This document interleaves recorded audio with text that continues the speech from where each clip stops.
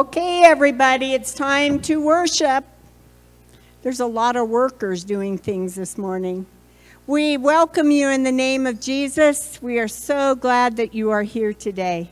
You are a blessing, and we honor God in our congregation, so we praise Him and we thank Him for this beautiful weather.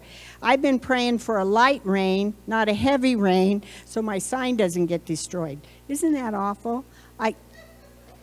But I've learned that God wants us in every part of our lives, so I'm praying for it. So here we go. What a day. What a day the Lord has made. Let us be glad and rejoice in Him.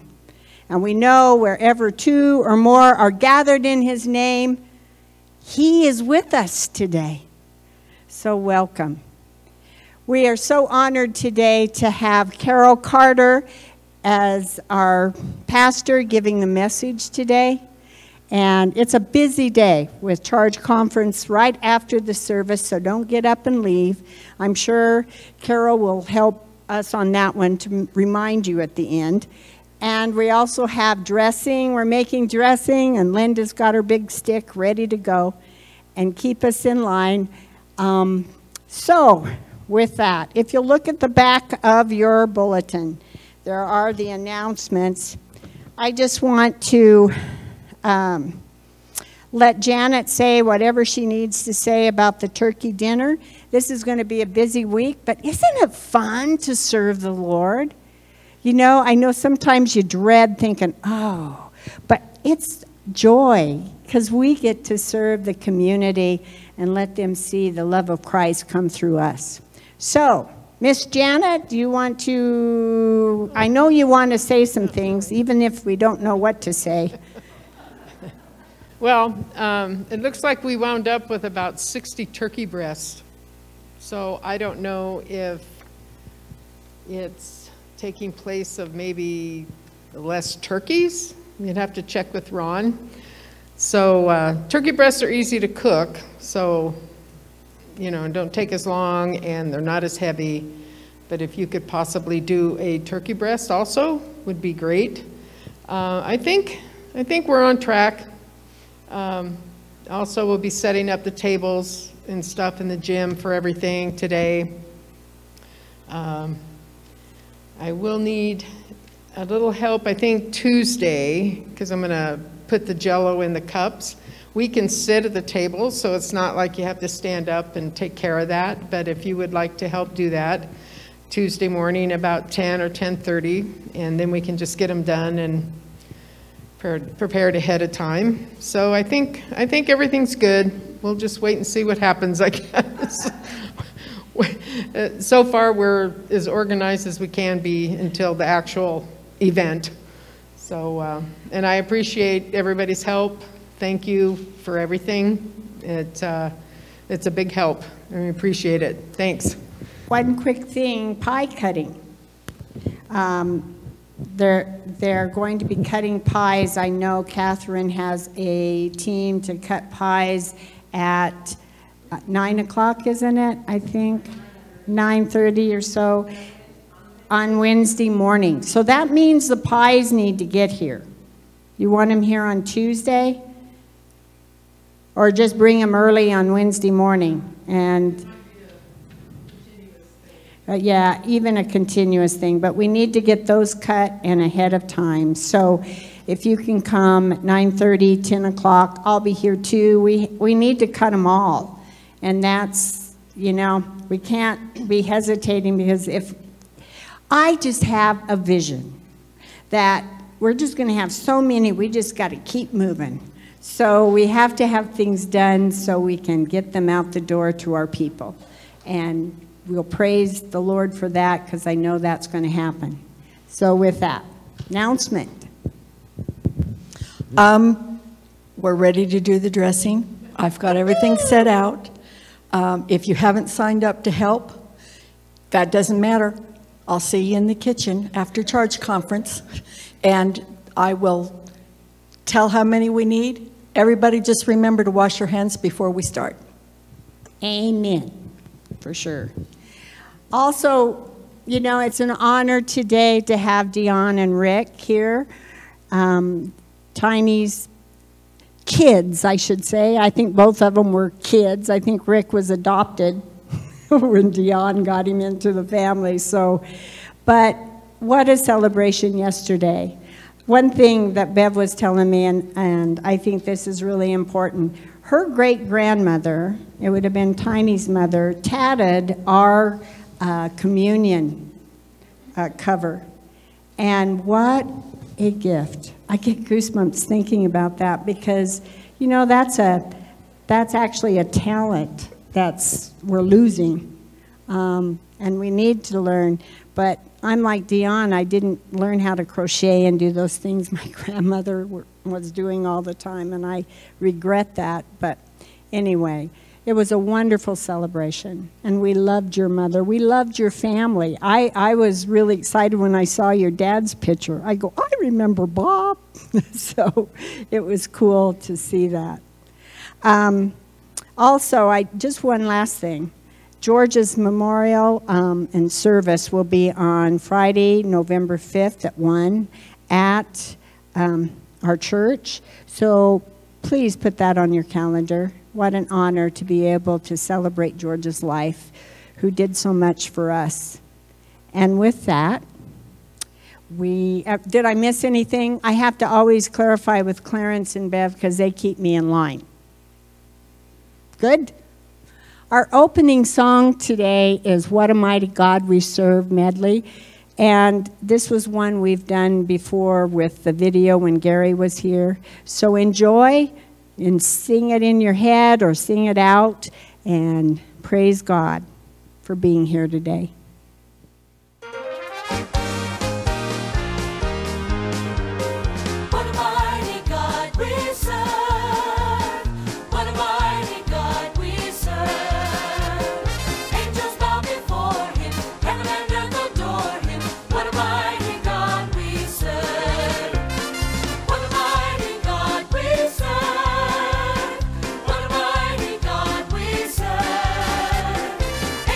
Before him.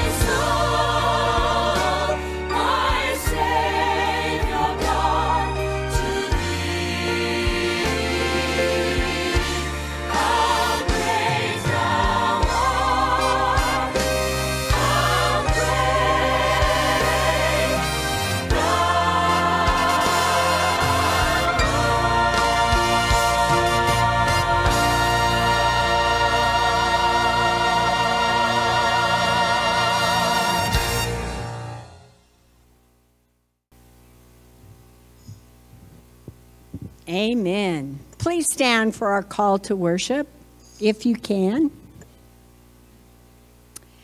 Happy are those who help is in the God of Jacob.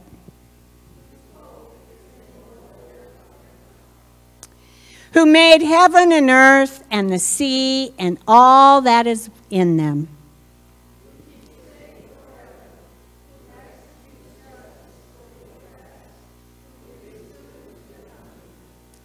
The Lord sets the prisoners free. The Lord lifts up all those who are bowed down. Amen. If you'll stay standing for our next hymn, it's God of Grace and God of Glory. Yes, He is.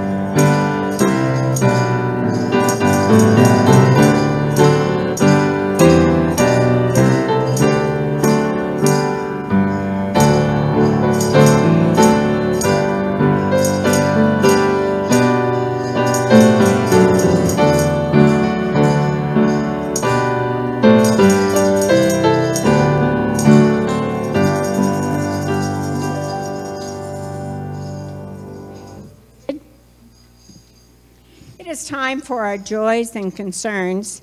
It's a joy that, Jesse, you did great in your run the other day at District. We're proud of you. You bettered your time, didn't you?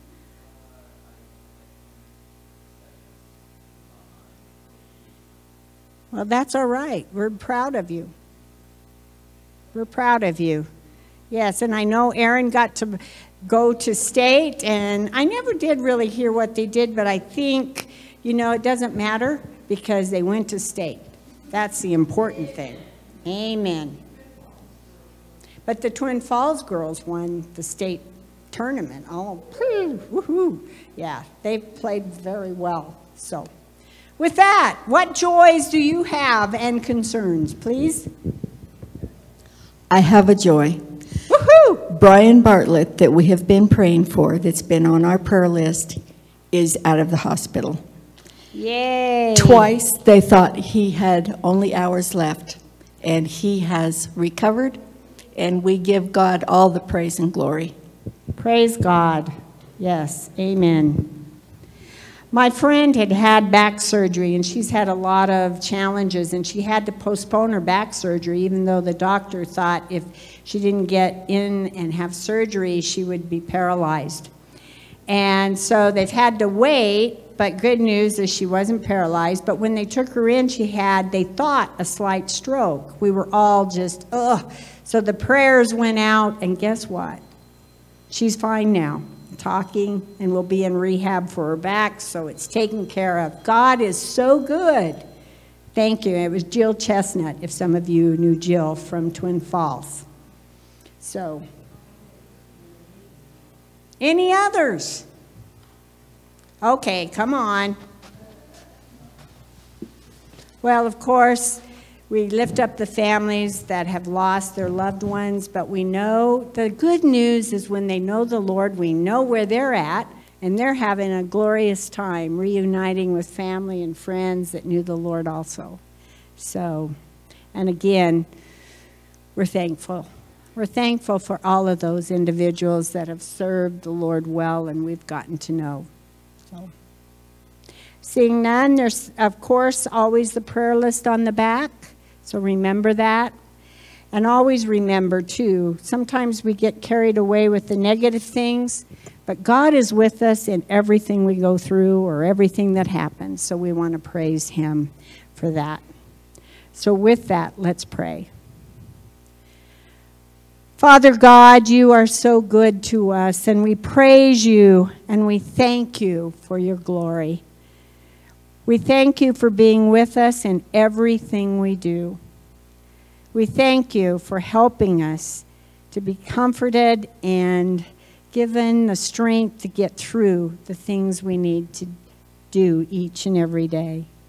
We thank you for those that have come before us that have served you well over generations and generations, that have guided all of us to know you better.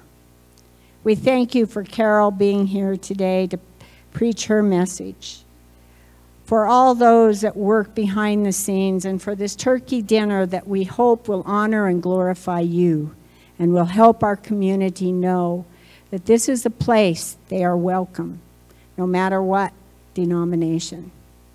We thank you for our families and the time that as the holidays get closer, the main holiday that we should celebrate is your birth, Jesus, for everything that you've done for us, and of course, the death on the cross that cleansed us from our sins, that saved us, that gives us hope each and every day.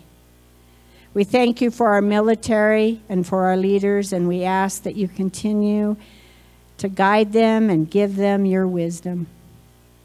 You are our Father, Almighty, Sovereign God, and we thank you for this creation and for this church. We ask for continued blessings on all that we do, that it may always be for your glory and not our own.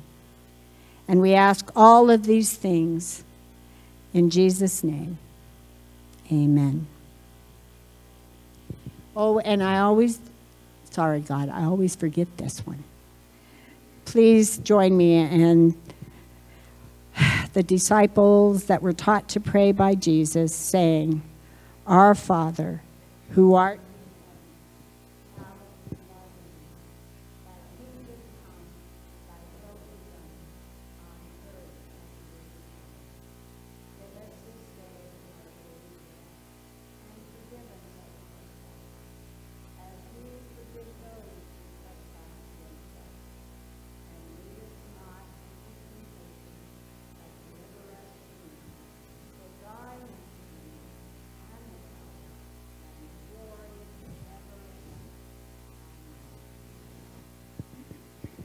Now, for our famous pianist, she's going to play Praise to the Lord the Almighty.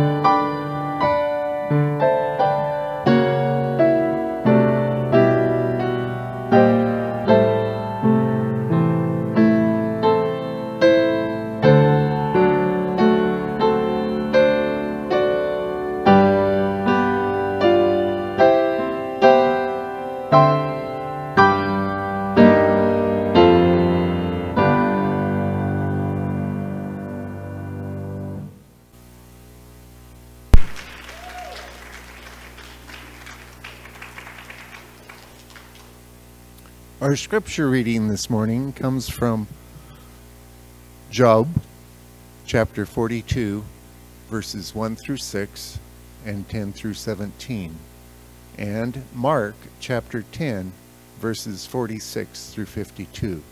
I'll be reading from the New Living Translation. May the Lord open our hearts and minds to his reading. Then Job replied to the Lord, I know that you can do anything, and no one can stop you. You asked, who is this that questions my wisdom with such ignorance? It is I, and I was talking about things I knew nothing about, things far too wonderful for me. You said, listen, and I will speak.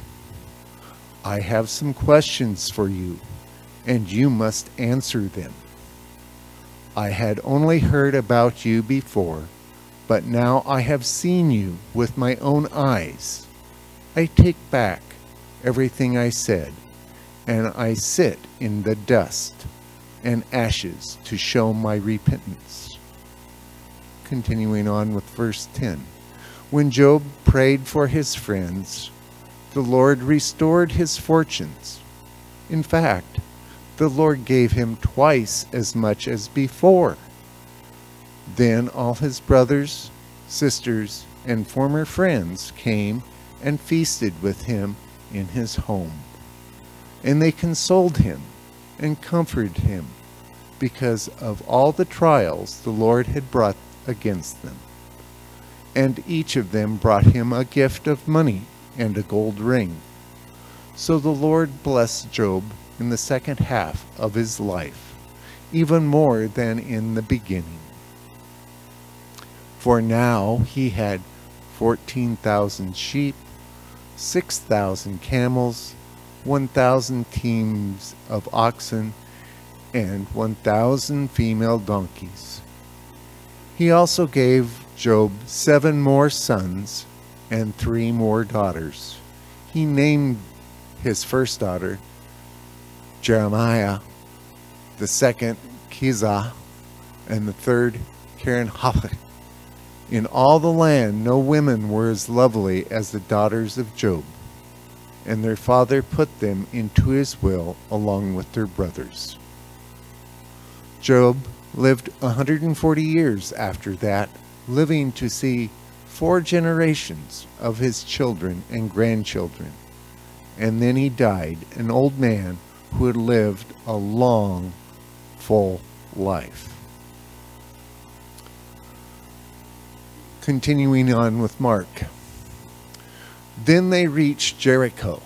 As Jesus and his disciples left town, a large crowd followed him. A blind beggar named Bartimaeus, son of Timaeus, was sitting beside the road. When Bartimaeus heard that Jesus of Nazareth was nearby, he began to shout, Jesus, son of David, have mercy on me. Be quiet, many of the people yelled at him. But he only shouted louder, Son of David, have mercy on me. When Jesus heard him, he stopped and said, Tell him to come here. So they called the blind man. Cheer up, they said. Come on, he is calling you.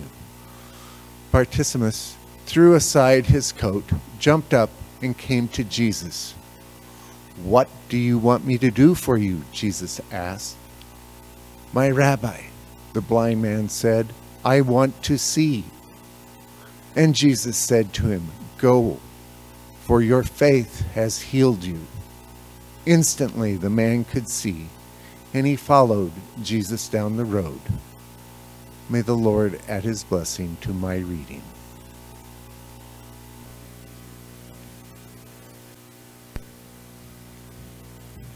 Good morning, everyone.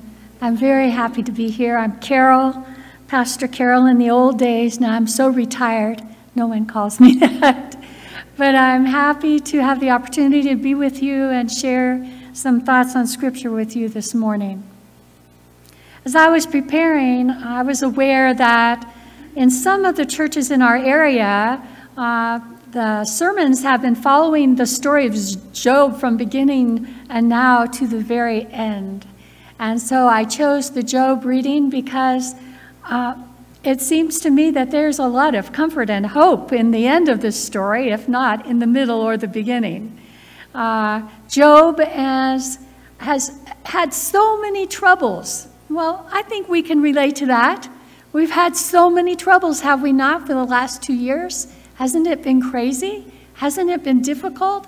Hasn't there been lots? Too much sorrow, too much death, too much fear, too much hatred, too much of a lot of things that we really don't want to have in our life. So I stand here with you as one who has been battered by just the time that we live in right now, in this country, in our churches in Idaho. I am a foreigner. I come from California, but I have been delighted to move here and be near my daughter and my grandson, who's 16. That is the reason we left our home in California and moved to Gooding. So I'm happy to be among you, and I have arrived at the beginning on January the 3rd, 2020, just in time for COVID, to bring all of us tremendous suffering and challenge in our life together, as well as our life in our families and in our nation. So it's been a time of turmoil, and I'm thinking that Job understood what it was like to live in a time like ours, even though he lived in ancient times. That the story is about a man who had troubles and complained bitterly about his troubles. But he also had a strong relationship to God, and so he had confidence in God that he was not being punished, but that he was just going through hard times, which happen to all human beings, don't they? So he kept telling his friends. His friends said, "Oh, you did something terrible. You know this story, I think." And he said, "No, I didn't. I didn't sin." "Oh, you must have sinned for all these bad things to happen to you." Well, that's not the source of the difficulties we have in our life. Usually, sometimes we make mistakes, of course, and it makes our life even more difficult sometimes. But I love that at the end of the story, it says that Job lived 140 years after this time of trouble. 140 years, and saw 4 generations of his family. Now, I suspect the writer has a gift for exaggeration. But nevertheless, there's some beautiful moments in that last passage in chapter 42 when he mentions that he had sons and daughters. A lot of sons, but 3 daughters, and they're named. How often in Scripture are the women named? It's very unusual. And not only that, the women receive inheritance of property. That never happened in those times. It's astonishing to see it in the text, that somehow Job had it in his heart to treat his daughters as well as his sons. Very unusual, something from God, I think. So I can understand. It looks a bit like a fairy tale. Did that really happen? Well, what I believe about the text is that it tells our story. It tells our story of suffering and difficulty, and that many times it is not caused by our sin, but by our humanity. We have human failings. We bump into each other awkwardly and cause harm. Sometimes we intend it, sometimes we do not. But that God is greater than all that we can imagine. And his love for humanity is endless. And that his love for the creation never stops. And so here's Job standing at the end of his life, a very old man, full of years and full of life, to the very end. We can only hope that our lives will be like that. Well, the other text for today is from Mark, a very different kind of text, except that there's still suffering in it. There's a man who has become blind, and his name is Bartimaeus, and Bartimaeus is reduced to being a beggar. He's no longer a citizen of the community, a part of the family, a part of all that goes on. He's sidelined almost completely by his blindness, long before the days of government making laws about caring for people who are disabled in any way. So Bartimaeus is just on the outside of the community as soon as he becomes blind. No one knows how to communicate with him and he with them, and so all he can do to stay alive is to beg on the side of the road. And yet he hears that Jesus is coming. He must have heard more than one thing about Jesus because he seems very excited. In fact, he's downright embarrassing to the people around who say, when he shouts out, "Jesus, Son of David, have mercy on me," excuse me, they tell him, they scold him, they say, "Be quiet, don't bother the master." So it's a wonderful story that this Bartimaeus has courage. He has confidence in Jesus. He's heard that he's a man of God. He understands that this person has healing power, God's healing power. And whatever it is that he wants, Jesus doesn't know, but he's so wise to ask, "What is it you want me to do for you?" I think today in our church, we could use that question a lot more effectively in our communities, because we ask that to one another. We care for one another in beautiful ways, but I wonder if we might not experiment with asking that question beyond the doors of the church. What would you like us to do for you? That would be an interesting conversation. No matter this church or another, I think that is maybe a wave of the future. So there's suffering in these texts, in the Job text and in the Mark text, and there's healing and restoration also. So there's hope in these stories. I want to tell you about hope, an image I have of it. Hope when it seems like there might not be a lot of it.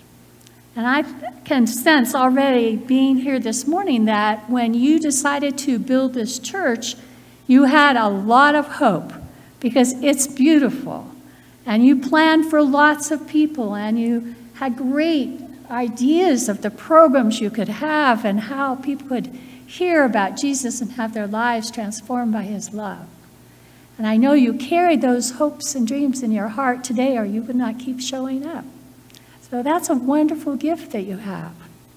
Well, I heard a rather old pastor preach when I was just a kid. And he was talking about hope and how it is to have hope in Christ. He said it's like when human beings decide to build a bridge. In particular, he was talking about the Golden Gate Bridge. I don't know if any of you have ever seen it, but I know you've seen pictures. And the way it was built back in the day when it was built was that they first created a deep, strong foundation on either side, one up in Marin County, that's on the north side of the bay, and then another strong foundation on the San Francisco side. And then they had to figure out a cable system. This bridge was going to be held up by cables because it wasn't any way. The ocean is really deep, going in from the ocean into the bay. And so they had a system of cables that they invented and ways to hold the cables up. And the last thing they did was they sent workers out there. They built the roadway on the land, and then they moved the roadway out over nothing. They pushed it across that big space between the two places until it went all the way across. People had to be on that bridge out over nothing. And I think that's how Job felt. He was out over nothing. He could not understand his suffering. And I think that's how Mark was too. And how it was for Bartimaeus in the Gospel of Mark, that as a blind person, he was out over nothing. I mean, what kind of life could he have, really? And there are those, often found, I believe, in churches, who have a faith and a hope and a confidence in God's love. They're willing, even though they can't see what's going to happen in the future, to go out into that space over what looks like nothing, but is truly everything to us, which is the love of God that sustains us and carries us, and to trust the Holy Spirit to design the bridge, not just the bridge between two pieces of land, but the bridge between ourselves and our God, and the bridge between us as human beings who are not meant to hate one another or to hurt one another, to harm one another, but to care for one another and to share the love of Christ widely to the whole world. And so I love the church because it does that.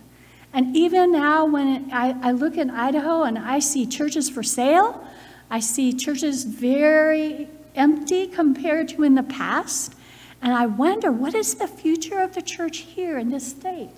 But I trust that you are the kind of people who are not afraid to get on board with whatever the Holy Spirit is doing and go out over nothing, to stand on God's promises, not to stand on your accomplishments or the acts of the past, but to stand on your confidence in the Holy Spirit to do a new thing.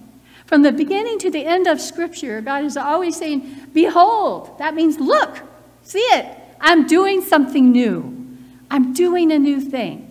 From one end of Scripture, from the creation to the book of Revelation, behold, I am doing a new thing. So I invite us today, while we're having a little rest before making dressing, turkey, gravy, all that stuff that is going to be so good to share, I'm glad we have a couple of moments just to rest in God's love, to rest in the power of the Holy Spirit, to rest in confidence that the Holy Spirit has a design for life, for goodness. That's why Jeremiah showed up at the top of your bulletin. I actually want to read you that little tiny bit of Jeremiah. Sometimes you just need a prophet to pop in. So, other scriptures aside, the prophet Jeremiah lived in a terrible time for his people. And when he was called to be a prophet, God spoke to him about tearing down and building up, to plant, to destroy, contrasting kinds of words that would be a part of the people of God of his time. But Jeremiah decided, after his nation and Jerusalem had been invaded, and the leaders, all the up-and-coming leaders of the community, exiled to Babylon, he wrote a letter to the exiles. And he said, God has sent you into exile. It will be 70 years of exile. You're not going back right away. But eventually, God will bring you home. And his words were, I think, just the right words for us to listen to today. Just a tiny verse, verse 11 in chapter 29 of Jeremiah. For surely you know the plans I have for you, says the Lord. Plans for your welfare and not for harm, to give you a future with hope. I kept hearing Jeremiah say that in my ear the whole time I was getting ready for this sermon today. And I thought, well, I guess that's what I'm supposed to say. That out over nothing, not standing on what has been in the past. I don't believe the church in the future will be anything like it was before. It will be new, God's new creation, and we will be made new as a part of it. And I don't think we can even imagine what that will look like. Is that right? Anybody got a picture yet? I just think we don't know, and it's all right not to know because we're standing on the promises of God. The promise also that Jeremiah spoke to his people. We don't know the future, but we know God will care for us. God has invested everything in this amazing creation, including we human beings and all the other creatures of the earth. So I believe we can trust that God of love to carry us out over what looks like nothing into the future that God has planned for these human beings to have. So I admire you for today planning a turkey dinner. I don't think you had one last year, did you? Wasn't it impossible last year because of COVID? We were hiding in our homes most of the time, not really hiding, but it felt like that, and isolated from one another, even more than we still are. But this year, you decided to do the turkey dinner. Wow, what an act of hope and faith. If you ask me, you're going to be exhausted. Maybe you already are just thinking about it. But on the other hand, this whole community will receive the blessing of that delicious turkey dinner. And I'm told the dressing is so good that they'll come back for more, maybe Christmas time. So I thank God for you. I thank God for the faith that has nourished in you from probably many years long ago. Or maybe you just discovered it recently. Who knows? But I believe that your faith and your love flowing from the heart of God, flowing from Christ our Savior, that you will be moving along and building that new church right out over nothing. Hallelujah. Amen. Thank you so much.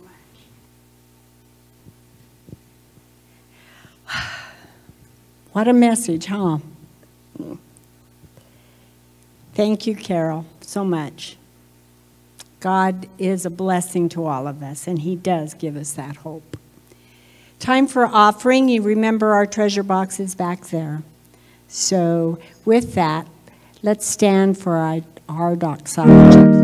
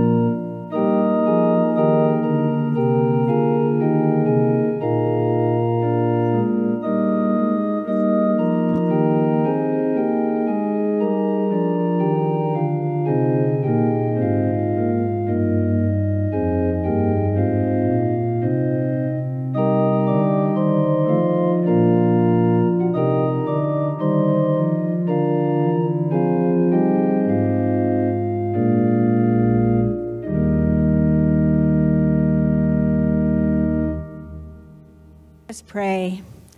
O Father of hope and goodness, of grace and mercy, we thank you for all the resources you have blessed us with, and for this church and for Carol's message, for your word that gives us life and gives us hope for eternity. Thank you, Lord. We ask for the blessings to be honored by you and to let us know what to do with them. We thank you for everything, and we ask for continued guidance and wisdom to do your will and not ours. In Jesus' name I pray, amen. Our song, our final song, if you'll remain standing, All Hail the Power of Jesus' Name.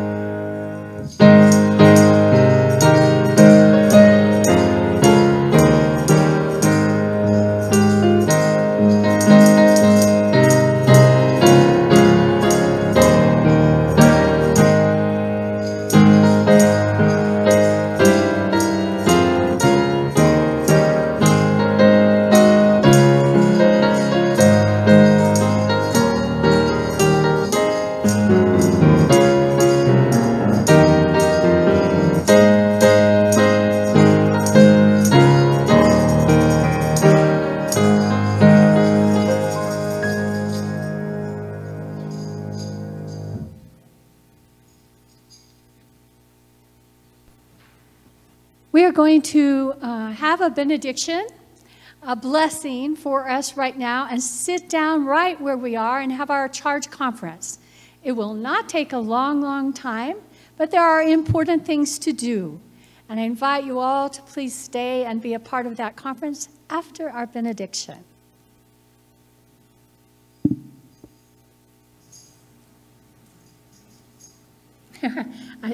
Are you putting one up? Oh, all right. Holy God, we ask you to bless all of us as we gather for this important meeting of this congregation. We ask you to bless the Crossroads Church as you have in the past and even more so in the future. Help us to make wise decisions today and to be guided by your love and your Holy Spirit in all that we do. In Jesus' name, amen.